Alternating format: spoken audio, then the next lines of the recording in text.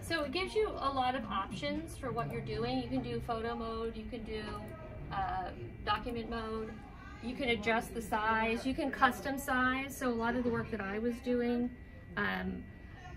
because I had different documents of different sizes, I was able to, like, I just measured the document and I was able to get them to, so there wouldn't be any white space around it. It would just get the size of the document I wanted, which is nice, just for storage sake.